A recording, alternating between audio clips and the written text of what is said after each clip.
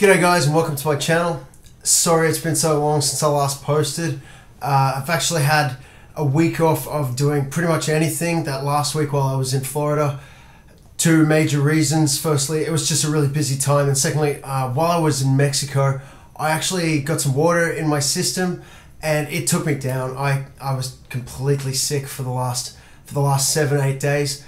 I wasn't feeling great in the gut. I was passing through a lot of water and I wasn't really having a lot of digestion occurring, so I haven't been doing any exercise for the last couple of weeks, and you know that's not great. That's what I try to do is while I'm traveling. I do travel frequently for work. I try to always keep my workout schedule consistent, but at the end of the day, when you're feeling that sick and you're just not absorbing any nutrients in the body, it's best not to be working out at the gym. So I have taken the time off. It's also prevented me from posting. I did want to get this particular video up a little bit earlier. Now I'm back in Melbourne for a few days at least, so I thought I'd get this one together.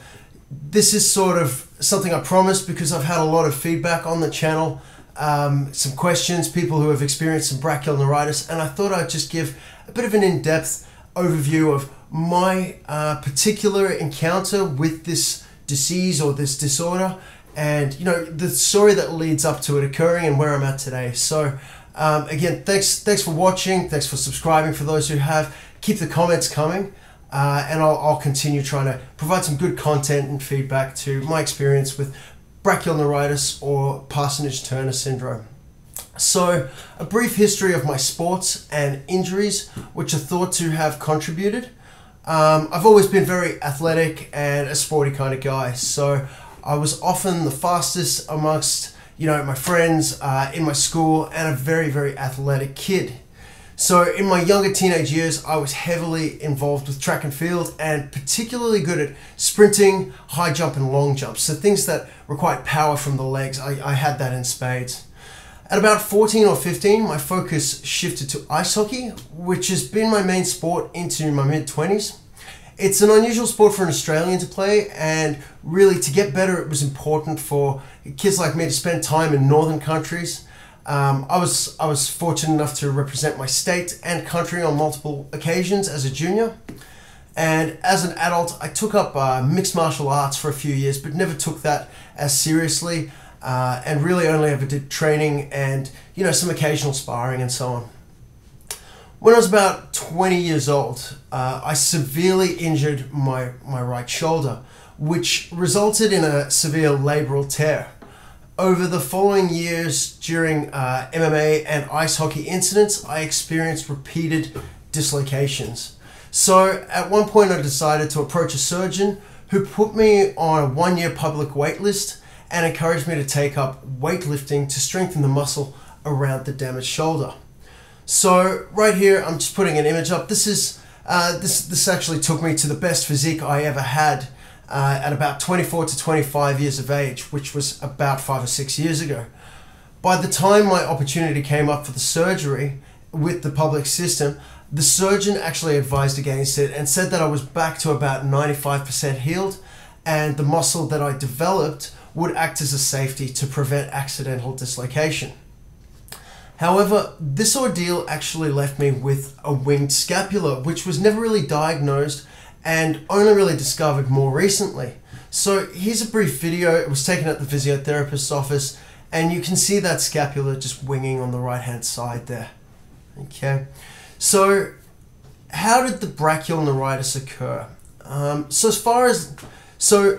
For as long as I can recall, when I overdo it with a seated shoulder press, I would get this pinched nerve in my right trap, and for some reason, it's only ever when I use a machine, okay, so a machine press, that it seems to happen. I could always go crazy with a barbell lift, doing sort of 3 reps to failure with a huge amount of weight on the barbell, and I would never have an issue. But for some reason, every now and then, it was the machine that would trigger this pinched nerve in the neck and trap region on the right hand side. So this actually happened to me about 2 months ago while I was traveling for work in South Africa, before I'd started experiencing the symptoms of the brachial neuritis or the Parsonage Turner Syndrome. And when I got back to Australia, I actually had a few credits with my healthcare policy, and I decided to try and find the root cause for this repeated pinched nerve that I kept getting. So this is when I first approached my first physiotherapist, and he showed me that video of the winged scapula that we saw just a few moments ago, and pointed out that the trap was likely to be overcompensating for the weak muscles around that winging scapula. So it was basically the weak muscles around that scapula were not contributing during the shoulder press, and therefore I would feel as though I had a pinched nerve because my trap was overcompensating. On the second session with that first physiotherapist, he decided to give me trigger point therapy, which I had done a few times before for various sporting related injuries and different incidents. However, on this particular occasion, it just didn't feel right, and the pressure he applied felt completely wrong. I mentioned that I was experiencing unusual pain, and he assured me that it was normal and tried to explain that it was just trigger point therapy doing what it does. I didn't quite buy it, but I let him continue. The next day I was barely able to walk, and I called the physiotherapist trying to get an emergency appointment and described the pain I had and that I literally was really struggling to walk. The earliest he would see me was actually the scheduled return appointment, which wasn't for another 12 days. So out of desperation, I went to a chiropractor as the pain actually felt very skeletal.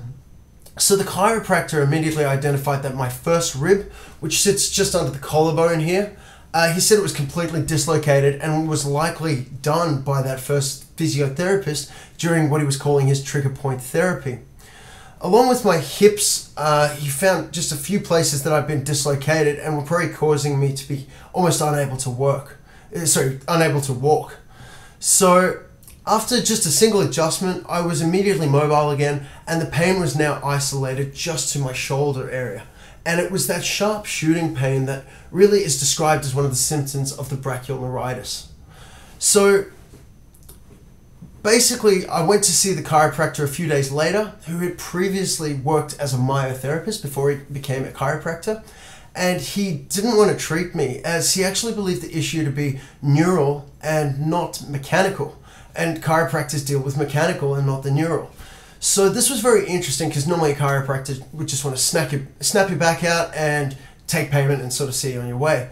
So I gained a lot of trust with this guy, and he just spent some time talking to me about the issues, and he sort of went, look, this is really pointing towards a neural condition and not something that a chiropractor should be helping you out with. So after about 5 days of constant pain, that shooting pain that really is described in all of the brachial neuritis literature that I've read, a friend of mine and I were discussing it, and he recommended another physiotherapist who actually plays on an opposing ice hockey team. And this guy has a reputation for being an excellent physiotherapist. So I thought, yep, I'm going to give it a go. So by the time I got to the second and my current physiotherapist, the shooting pain had stopped, and it had been about 2 weeks since the ordeal began. By this time, I'd also noticed muscle weakness starting to occur. Okay, so after explaining my symptoms, and I should point out, the thing that I noticed the most was that I was completely unable to flex my right pec. And that was the most noticeable thing. I just couldn't flex it, could barely do a push-up. So I showed him this weakness, and I said, this is bizarre, you know? So after explaining the symptoms to him, he started working with me and obviously suggested that the diagnosis could be mainly done by a neurospecialist. However, it was unlikely to be anything else other than the Parsonage Turner Syndrome or the Brachial Neuritis, simply due to what we were seeing and the symptoms that I was describing. The second time I went to see him, I actually had noticed that atrophy, and that was when we were quite certain that this was, Parsonage Turner Syndrome or Brachial Neuritis. And they are meant to be the same thing, just named differently. So the physiotherapist found it quite concerning that I already had the winged scapula before the brachial neuritis had started, because a winged scapula is often a side effect or a consequence of brachial neuritis or Parsonage Turner Syndrome. So my current physiotherapist and I have decided there are 3 likely factors which have probably contributed to this case of brachial neuritis. And one being the previous injury to my shoulder and the degrading of the supporting muscles in and around my shoulder area over time, particularly those which are the stabilizing muscles. They don't get worked out in the same way as strength muscles. So although I had strengthened my body and I'd really taken on a different type of physique and a lot of strength, I wasn't getting the supporting muscles, your scapula, your lower lats, to really get involved with those exercises.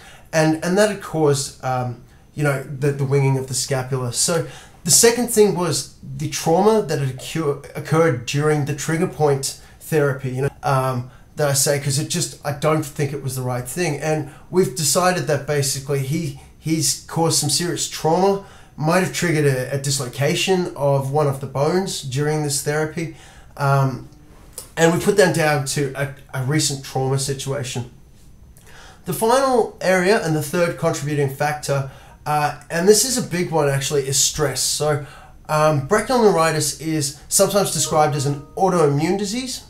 And over the last few years, my job has been increasingly stressful, and I've had various autoimmune issues affect me, including, mild psoriasis, and that's like drying of the skin, sort of particularly under the hair areas. I don't really suffer from it too badly today.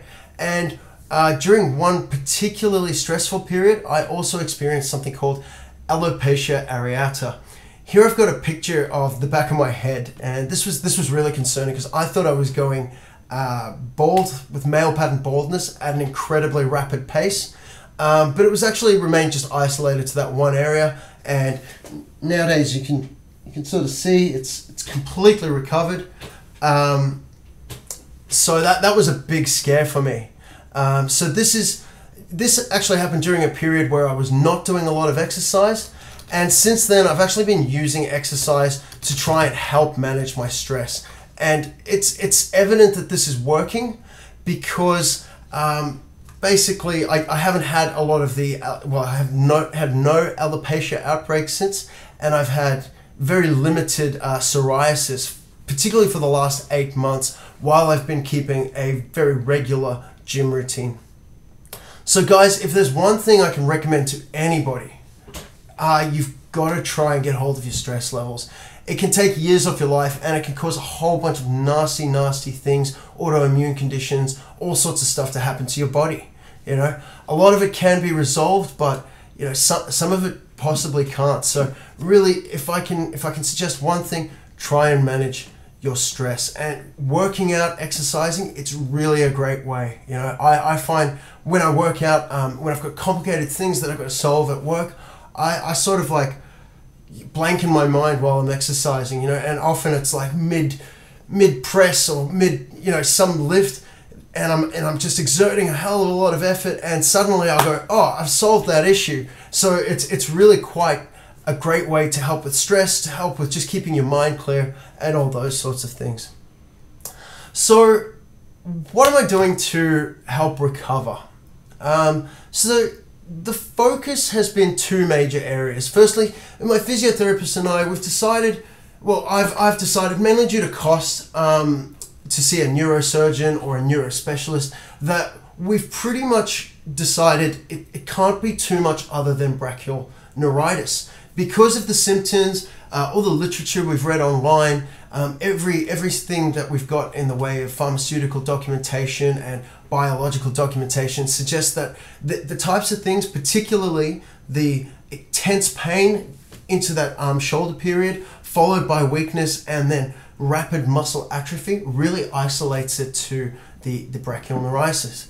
And the issue is, if I go to a neurospecialist and they do actually diagnose it, the outcome and what they recommend is just physiotherapy. So we're sort of bypassing that. I'm going to give it some time. If I don't see recovery, having the physiotherapy treatment as though it's brachial neuritis, maybe I'll have to go and invest in a proper diagnosis from a neuro guy.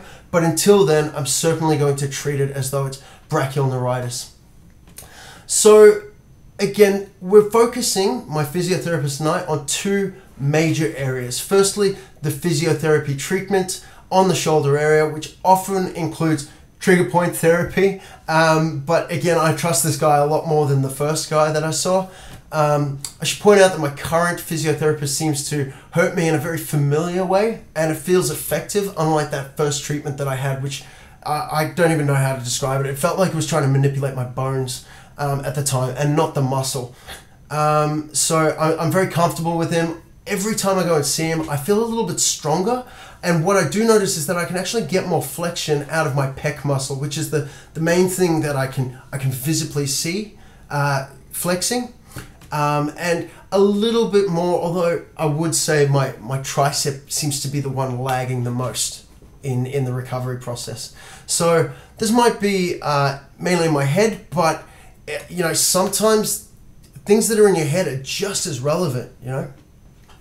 So the other massive area that my physiotherapist and I are focusing on is something that he would anyway, and that is trying to repair and maintain the muscles causing the winged scapula. So it's very unusual that I had the winged scapula before the brachial neuritis, and there's definitely a correlation between the two, and maybe why I am now suffering from the brachial neuritis. However, it's common for winged scapula to occur in people who have brachial neuritis and didn't previously have the winged scapula.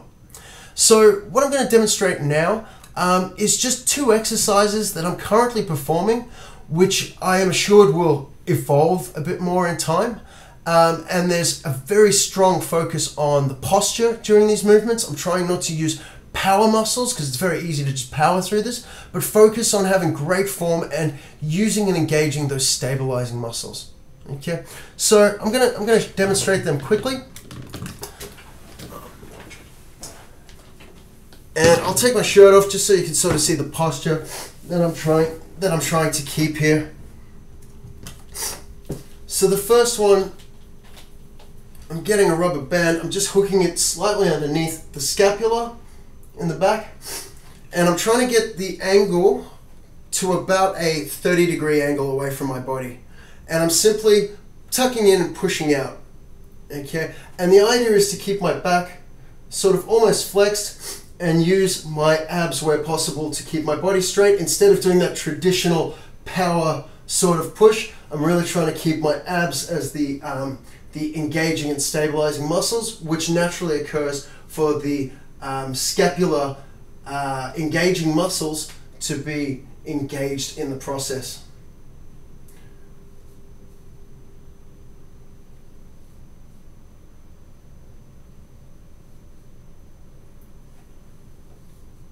Okay, so I'm encouraged to do 2 sets of those, about 20 each time.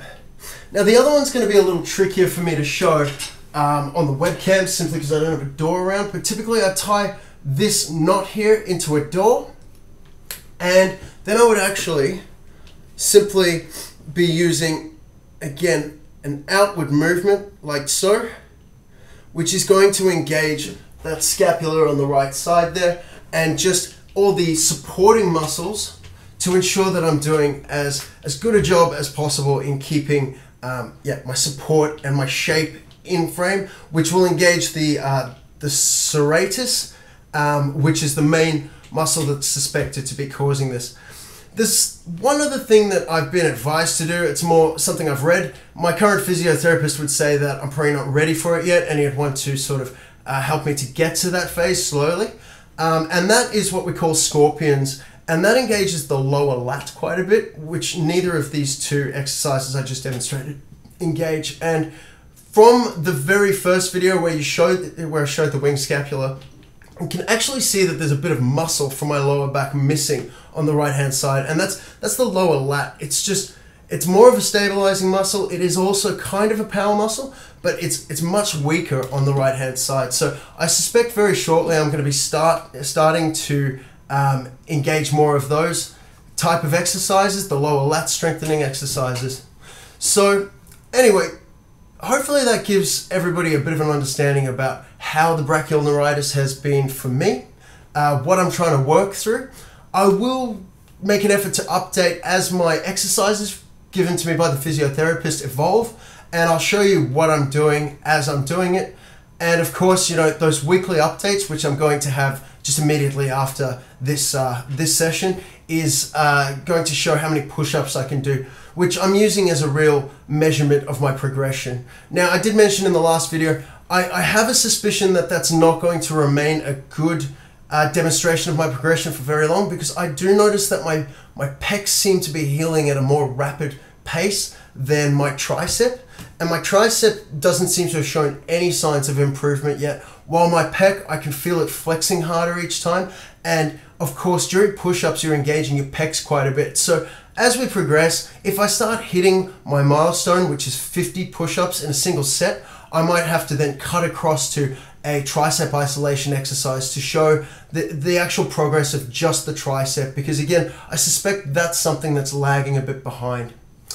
Anyway, I'm now going to shoot the push-up update. So thanks a lot for watching, and please do subscribe, and if you have any questions, comments, please leave them below. I'm happy to just engage with people, try and collaborate a little bit, see what's working for some, not working for others. You know, if I do see things that are not working for me, I'm going to be very open and honest about it. There's certain things that I see are just awesome and I'm killing it.